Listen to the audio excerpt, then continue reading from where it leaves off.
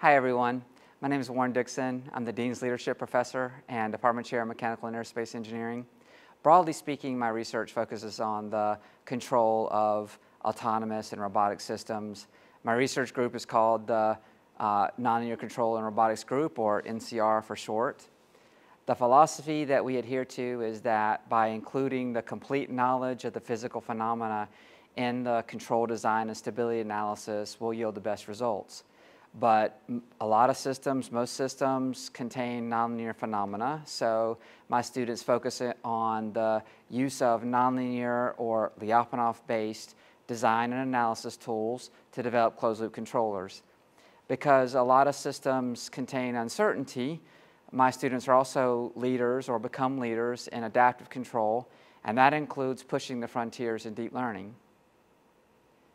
Because many systems, such as networks of agents or systems with intermittent sensing or communication capabilities, as shown in this experiment between an unmanned air vehicle and sensorless unmanned ground vehicles, involve a mix of continuous dynamics and discrete events, we also study a class of nonlinear systems called hybrid dynamical systems. Students in my group all focus on the development of new mathematical tools, designs, and insights, but our work is inspired by applications, and we seek a balance between theoretical work and applications and demonstrations of the theoretical work. Because of the generality of our theoretical tools, my group is able to work on a broad spectrum of different application domains. One example is the human musculoskeletal system, where we apply learning and adaptive control and hybrid control methods to stimulate the skeletal muscles of people with movement impairments for rehabilitation. We've applied our tools on people with spinal cord injuries, traumatic brain injuries, stroke, people with Parkinson's disease, multiple sclerosis, muscular dystrophy, all to better understand how to develop personalized or adaptive rehabilitative treatments. We also do considerable work on general autonomy and robotic systems.